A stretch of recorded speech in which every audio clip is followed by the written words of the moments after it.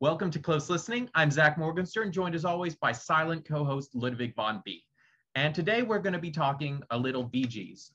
So, as is often the case when I want to check out a new album, I got out a copy from the library, and as often the case, at least with the Toronto Public Library, someone lost or damaged the insert, so we just got this black and white version. But the original album art, as maybe you can see from here with these weird lines and shapes, pretty psychedelic, pretty weird. It actually, the way the colorful flowers are designed on the riddle, it almost looked like someone pasted them on in construction paper. They don't quite match the photo, but that sort of possible flaw in design, I think it actually comes out looking kind of cool. The other thing you'll notice about this record is the Bee Gees, if you know the basics of them, understood as three brothers, Barry, Morris and Robin Gibb. However, back when they were first starting as a major band, I mean, they started as just the three brothers in Australia, but they went back to England to really make it as stars. And they decided, okay, to make this a full band, we need a lead guitarist. So they hired a guy named Vincent Maloney and a drummer named Colin Peterson. And the two of them are around for the first 5 or 6 albums before, the Bee Gees in their famous period became just the three brothers again. The Bee Gees, along with the Beach Boys, who I've also talked about recently, I feel are one of these bands where the popular understanding of what they were misses half the story. So a couple of years ago, I hadn't really heard any Bee Gees. I kind of just assumed they were a one-hit wonder with Staying Alive. But a friend, Silk Prince, who I interviewed on this channel before, pointed out to me, no, they were a huge group in their time. So I went to the library at the time and I got out a greatest hits CD. And I was confused listening to this CD because I'm like, wait a minute, are there two bands called the Bee Gees? This doesn't sound like disco and Staying Alive at all. This sounds like the Beatles. And the fascinating thing with the Bee Gees is they had been around for over a decade when Barry Gibb discovered he had a really strong falsetto voice, and that gave birth to the Bee Gees sound we knew and loved. But before that, they were quite a celebrated and well-recorded band, sounding more like other British invasion groups. They were British by birth, but they grew up in Australia where they started their career. They put out 2 albums in Australia. The one sort of famous song from one of them was Spicks and Specks. But this record, technically their 3rd album, is called Bee Gees First. So this was the first one put out for the British and the American market. And now I'm going to quickly go through the songs on it before talking about my overall impressions. So this album opens with dramatic orchestration. Looking for a genre label, you think Baroque pop. It's a song called Turn of the Century, and the lyrics seem to be quite literally about wishing the singer lived in 1900. Track number 2 is called Holiday. The lyrics here are kind of cryptic, but the tone of the singing, and I don't know, maybe Robin Gibb in particular and all the Gibb brothers just always had a melancholy sound at this point, but I think from context, it's pretty clear. Oh, You're a Holiday is a kind of sarcastic remark. It's a sort of song about being in a constant defeated state. Nothing makes you happy. The singer is clearly in a state of depression. Track 3 is called Red Chair Fade Away. This one also has a lot of orchestration, but the weird lyrics, I guess, give it a bit more of a psychedelic feel. The lyrics go, Grandpa's fairy tale, red chair around the fire, rainbows all the time, we're all going higher. So clearly psychedelic imagery in there with being around the fire. But what stands out to me more is this idea of Grandpa selling fairy tales. So if it's not clear from this and from Turn of the Century, this is a record with a real focus on a vague kind of nostalgia for the past, perhaps just 100 or then I guess 67 years in the past, or perhaps even further. The next song on the album is called 1 Minute Woman. It's a pleading song for a woman who I guess lacks the attention to commit.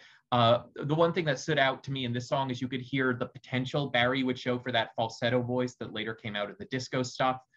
Track number 5 is called In My Own Time. This one, you get more of an early Who sound rather than the Baroque pop. But the lyrics still have that nostalgic feel, even if they're sounding like modern British rock. There's absolutely nostalgia there because the lyrics keep talking about my own time. And what does this mean? These are really young singers. I believe Barry and Robin were 20 and 17 years old when they were writing the song, yet they're already talking about their my own time. So clearly either the Gibb brothers or one of the Gibb brothers had some sort of weird nostalgia, some obsession with the medieval past, or they were writing as a character. And I'm going to speculate based on several songs later that if we want to interpret this album as a concept album, this character is Craze Finton Kirk, who's a professor at the Royal Academy of Arts. Track number 5. Okay, then you get to track number 6. This is the weirdest track on the record. And look, this is already a weird record to listen to because it's nominally a rock group that would go on to be a disco group, yet the songs are absolutely drowned in classical orchestration.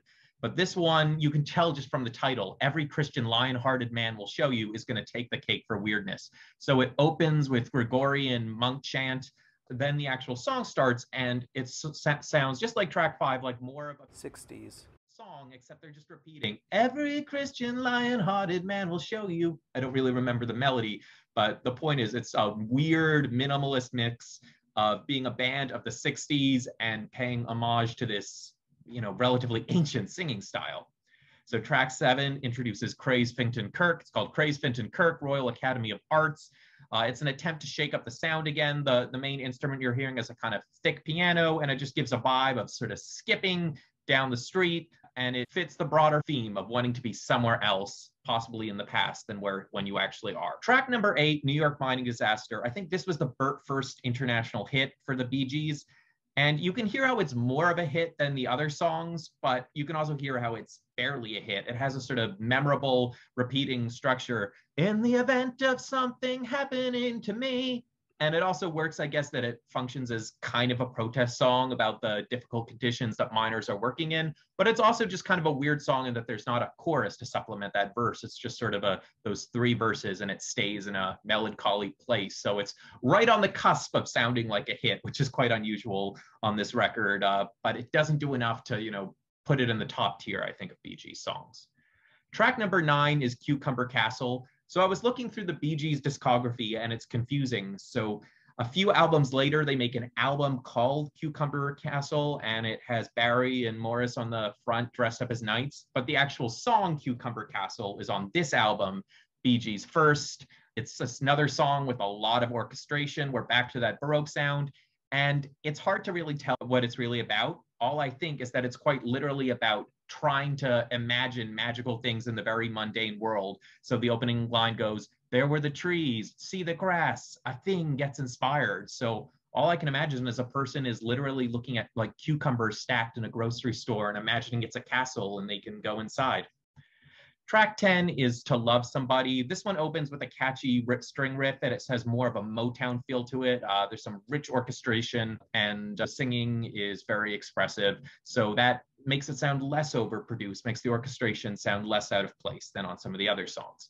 Track number 11, I Close My Eyes. Similar themes to what we've heard so far. The Motown sound kind of continues. What's maybe different about this song in the grand context of the album is that the singer is acknowledging that he's always imagining things, but maybe saying, maybe this imagining is dangerous. Look at me, I'm riding high. Don't know what's wrong with me. Can't you see I'm not the guy that I pretend to be?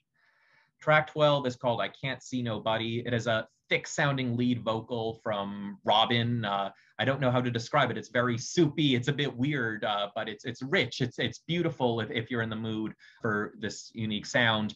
And again, I can't tell if it's a sort of sarcastic, melancholy love, but falling out of love song, or that's just the timbre of Robin's voice. Track number 13 is Please Read Me. So remember, this album looks really psychedelic, but it's more Baroque pop than psychedelic, except for this one track.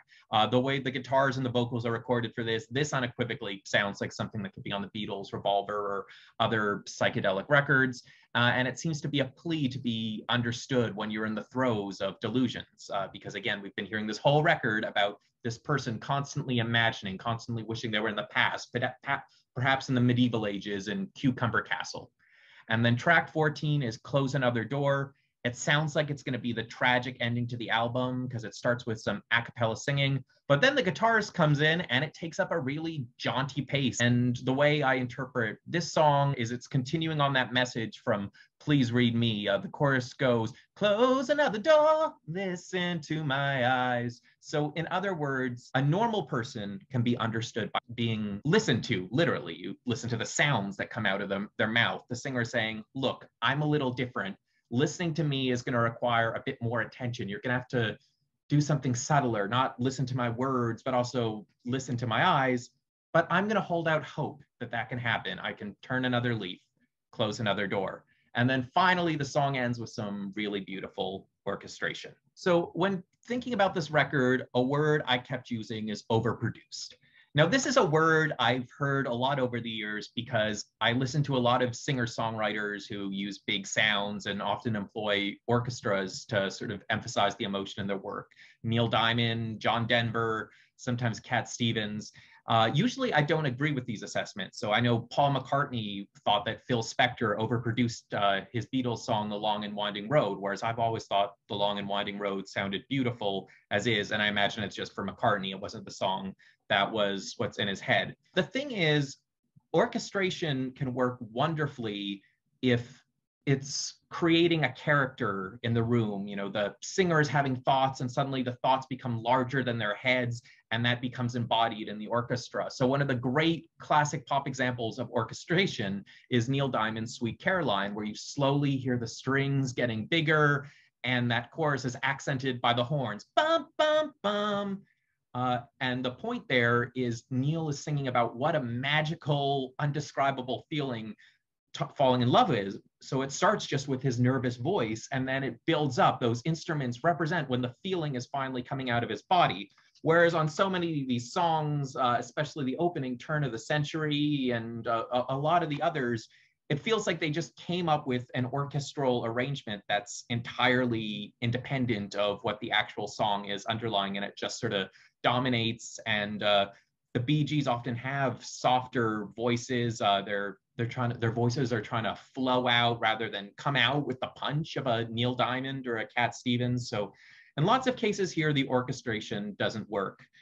I talked in my recent video about the Beach Boys' Smiley Smile and Brian Wilson's Smile albums about how one of the things that was going on in the late 60s is the Beatles had hit the standard, that had set the standard that rock music could be experimental, creative, high art. And the way Brian Wilson tried to chase that and created a not great result in the process was trying to write songs that were so weird they didn't sound like songs anymore. The Bee Gees are imitating the Beatles here, I think, in a subtler way. Their songs still have melodies, but they're trying to add beyond the rock instruments. They're trying to rely on this heavy orchestration. And at the end of the day, it's just too much. So, you know, is this going to be your favorite album? Should this be an album to introduce someone to the Bee Gees? Absolutely not. But if you're in the mood to listening to some curious music, discovering the quirks of these guys who you just heard as dance singers before, that realizing they have wonderful imaginations that take them to places like Cucumber Castle, then this is a pretty cool record to find. But let me know, do you have a favorite Bee Gees record, especially if it comes from that pre-falsetto period when they sounded more like a British invasion group? Let us know here in the comments below. I'm Zach Morgenstern. This is Ludwig von Bee. See you next time.